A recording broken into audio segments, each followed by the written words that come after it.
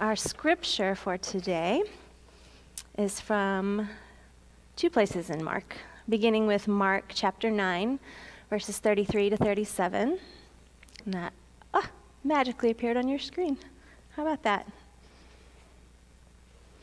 And they came to Capernaum, and when he was in the house, he asked them, "What were you discussing on the way?"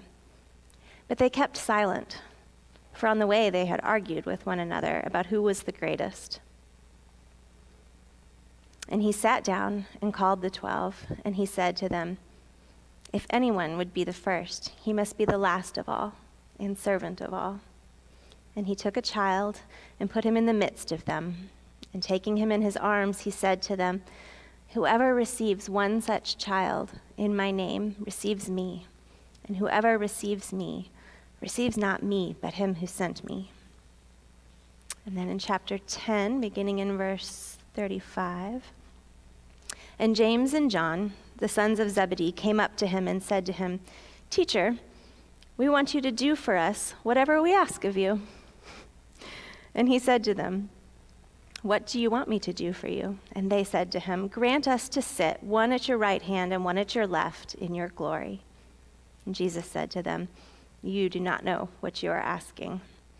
Are you able to drink the cup that I drink, or to be baptized with the baptism with which I am baptized?" And they said to him, "We are able." And Jesus said to them, "The cup that I drink, you will drink, and with the baptism with which I am baptized, you will be baptized. But to sit at my right hand or at my left is not mine to grant, but it is for those for whom it has been prepared." And when the 10 heard it, they began to be indignant at James and John. And Jesus called them to him and said to them, "You know that those who are considered rulers of the Gentiles lord it over them, and their great ones exercise authority over them. But it shall not be so among you. But whoever would be great among you must be your servant, and whoever would be first among you must be slave of all. For even the Son of Man came not to be served, but to serve, and to give his life as a ransom for many." This is the word of the Lord. Thanks be to Christ.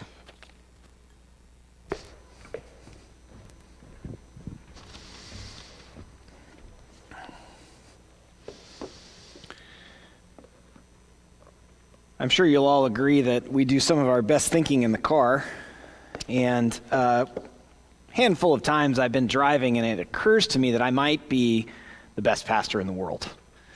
And perhaps the best thing, don't tell anybody I said this, but perhaps the best thing about it is it's not because I think I preach the best sermon. It's usually a combo of things. I preached an above average sermon, I sat with someone and listened to them without interrupting, and I remembered to pray for our elders and staff or something like that.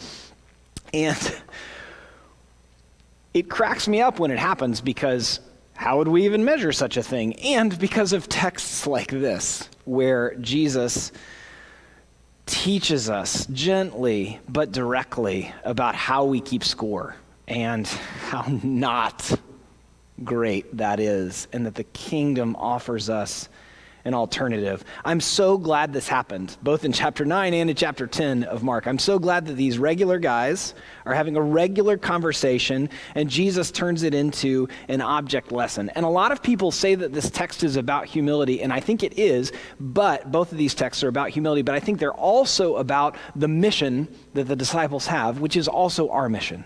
One of the sweetest things about the gospel is that it not only frees us from our sin, it frees us into the flourishing with God life that is mission. It isn't terribly weird that the disciples asked these questions, because Jesus had just taken Peter and James and John aside. So it's kind of a natural question, right? Who is the best disciple? It's not weird that they're trying to get their heads around the best, or who's the best among them, because Jesus did talk before this even about the greatest in the kingdom. So it's not weird that they ask it, though they get to learn. I think there was some bad silence in this moment. You know that time, like those of you with kids, when they go into another room and they're making the noise you expect them to make, and then it's quiet and you're nervous? I think that's what happened. And I love Jesus' question. What were you discussing on the way? I kind of wonder what their conclusions were about who was the best disciple. Peter could make a case. I'm the brash, passionate one. John is I think, a more contemplative. He's able to be loved by Jesus. Maybe that makes him the best. Nathan, we already see some evangelism. This is from Mark chapter 3, the list of disciples. Matthew clearly took the best notes on Jesus' ministry. Andrew was pretty steadfast, I think. I think Thaddeus was probably the musician. I'm just making this up at this point. James was the one that was probably confusing because there are a couple of James in the early church, though he was martyred, so some of Jesus' prophecies about him came to true. Philip actually flies in Acts chapter 8. I'm not making that up. I don't think they knew that he was going to be given that. We don't know if he flies, but the Spirit moved him from one place to another in Acts chapter 8. I think if you can do that, perhaps that's a sign that you're the best disciple. I wonder if Simon told the best parables. Who did they ask for to teach when Jesus was unavailable? I don't even know what their criteria was for who would be the best disciples. But more importantly, I want you to not miss the glimmer in Jesus' eye that I think is clearly here, that Peter told Mark about repeatedly when he said, "What were you discussing on the way?" Because he knew, and he turns it into a lesson. But not just that, then James and John come to Jesus and they want to circumvent the whole discussion. They want to have a separate discussion about getting to sit on his right and at his left. And this is there's a lot of challenges to this text that I'll explain some of, but we could really do a deep dive on this, because on the right and on the left perhaps was a reference to his crucifixion. But Jesus is also talking in end times tone, with an eschatological, which means end times tone. Remember, apocalyptic is something being revealed. Eschatology is the reference to Jesus' return when he'll make all things new. James and John want to be at the top of the scoreboard, and it almost feels like they're sort of cheating to get there. And I want to ask you this question, because I think it's at the heart of the way that we do life, that is reflected in James and John, and previously in all 12 disciples, they were discussing it. What if there's actually no score? We all get competitive in our jobs. We get competitive in the way that we view our neighbors and their lives, especially as we perceive them and imagine them, probably not as they actually are. What if there isn't a score? What if there isn't a score that matters? What if real life begins with grace received through faith and not through merit? What if love from God is a gift, the gift, and that we didn't achieve it or earn it? What if we learn to start there? And we're maybe still aware of the score. And you know what I mean when I say the score. The life you have versus the life your neighbors have. What you feel when someone in your place of business talks about their success. When you think you might be the best or perhaps the worst at whatever it is that you do. The disciples are wondering who's the best. James and John want to be seen as the best. They want other people to see them sitting at Jesus' right and left. We keep score all the time in many, many, many ways. I want to know why the disciples are indignant. So Mark learned this story from Peter, who told it a lot. And I wonder if Peter spent more time talking about James and John trying to cheat the who's the best disciple game than he did the argument about who's the best disciple. Why are they indignant? Is it because James and John, frankly, act like kids? Has a kid ever come up to you and said, "Mom or Dad, I want you to give me something, or I want you to do something for me, but I want you to agree to do it before I tell you what it is"? That's what they did. And Jesus takes this and he not only turns it into a lesson about humility and about leadership, but he eschatologizes this situation. Oh yeah, I said eschatologizes. I'm pretty convinced that we're not supposed to use insider language as Christians, and we're not supposed so that people can understand us. I'm pretty convinced that we need to talk like regular people talk, and yet there are some words that we can learn that can encourage us. So when we need to use words like eschatologizes, which I still am not sure I'm saying correctly, I think it's because we have something extra to notice. So Jesus is taking a very mundane conversation that comes from a place that is in all of us, the desire to be the best, even if it's just among a group of three, the desire to do well and to succeed. And he turns the tone of it into something that has to do with the end times. And this is where Christianity challenges us intellectually, because it is grace received by faith through no merit of our own. And yet, how we live matters a great deal. The point is not to get to heaven. The point is to follow Jesus right now. Heaven is a sweet promise, but it is not the point.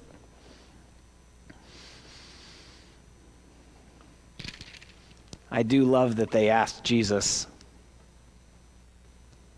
whatever, will you give me whatever we ask? Before we tell you what it is, we at least have to admire James and John's ambition and brashness in this moment, don't we?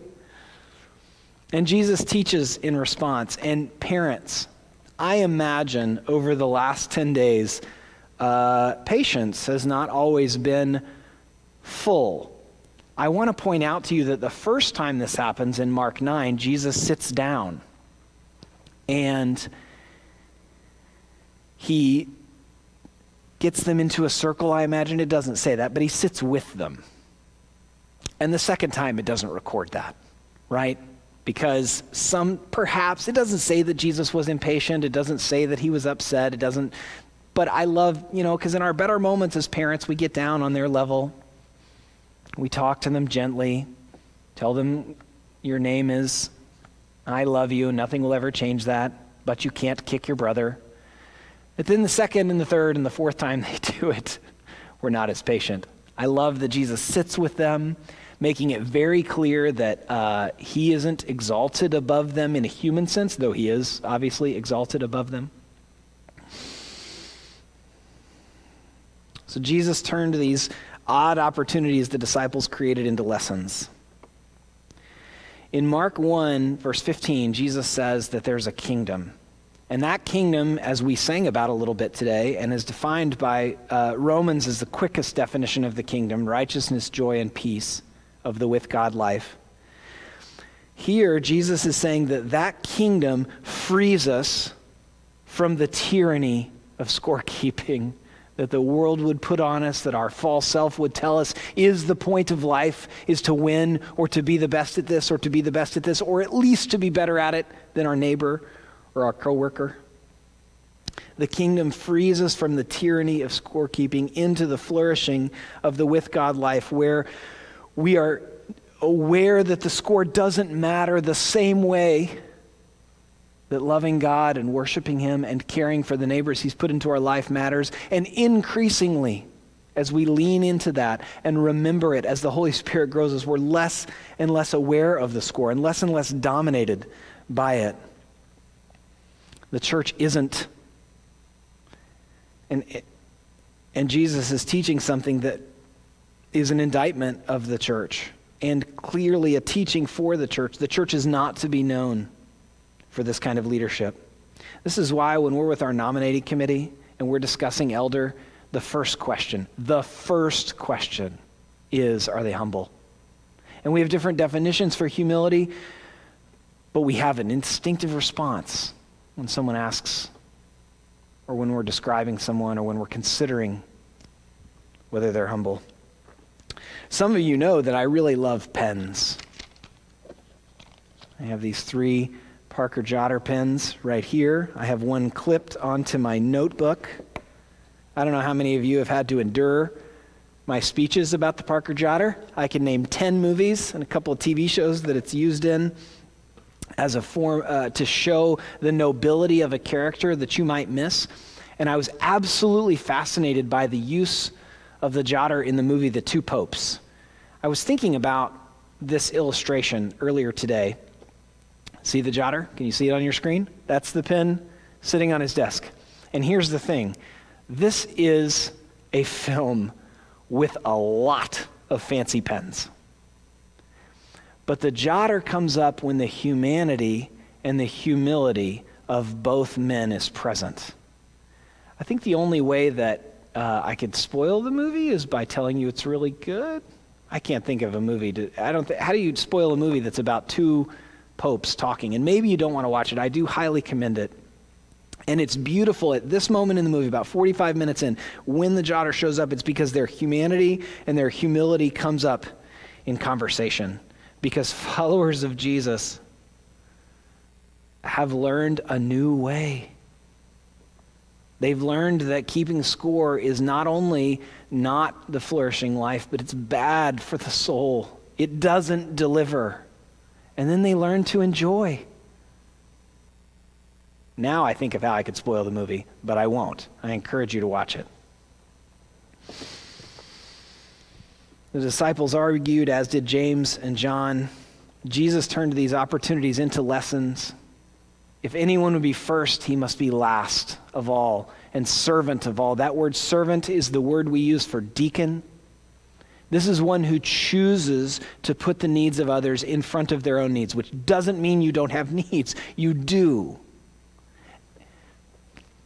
And a flourishing life, abundant life, is found in worshiping God, loving neighbor, and putting their needs ahead of our own. The disciples argued, as did James and John. Jesus turned these opportunities into lessons, and it's about leading also. A lot of people call these sections of Scripture sections on humility, and they are, but they're also about leadership because Jesus is fully assuming that the disciples have a role to play. Jesus is fully assuming that they are going to lead people in understanding the with God life, that they are going to serve. Yes, it's about humility. It's also about leadership, and it's also a description of what's available to you in the kingdom. If you are not a Jesus follower, if you're skeptical and thoughtful, I hope that you hear through this teaching, through these interesting stories of first all the disciples discussing who's the greatest, then James and John specifically asking Jesus for something, and then Jesus teaching that the way to be great in a kingdom sense is to learn to love and to serve God and neighbor. And in that offer, do you hear that you are freed from a kingdom of darkness where your only hope is to win? And your only hope is to be at the top of the points chart as a human, in your place of business, in your family, on your Instagram feed. And Jesus is saying that his kingdom of light is one where the power of scorekeeping is entirely removed, and eventually even our awareness of it shrinks. We're released from it into a stability of soul that only he can give. These teachings are guidance to the church, they're indictment to the church, and they're a constant prayer for us. I imagine as many of us learn to work from home more exclusively, our tempers and our patience sometimes get the best of us. Perhaps it's been more challenging this week with your coworkers, or with your spouse, with your children, or with your parents. Jesus teaches us not only about real greatness, but how to pray about our regular life. Lord, would you grow me up in humility? Humility is not humiliation. They sound so similar and they're so different. Humility is good confidence in who God made you to be, where you neither think too highly nor lowly of yourself. You put others' needs in front of your own, but do not forget your own needs. And so I offer to you this teaching, spurred on by the disciples' perhaps silly question, but legitimate question also. And then James and John trying to cheat their way to the top of the points chart I offer to you this prayer for your job, for your house, for your relationships. Lord, would you grow me up in humility? Jesus taught directly, "It shall not be so among you," which is a command of life to us, to the church, to our families. I commend to you this prayer, Lord, would you grow me in humility? Would you pray with me?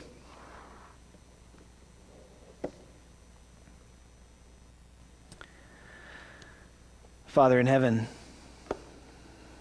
we believe that you are good and that you see.